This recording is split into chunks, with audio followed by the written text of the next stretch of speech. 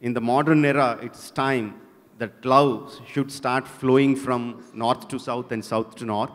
We started flowing from south to north with all the films like Bahubali, KGF, Pushpa, RRR, everything. Recently when Kartikeya too. And it's time the love starts flowing from that side to this side also with Brahmastra.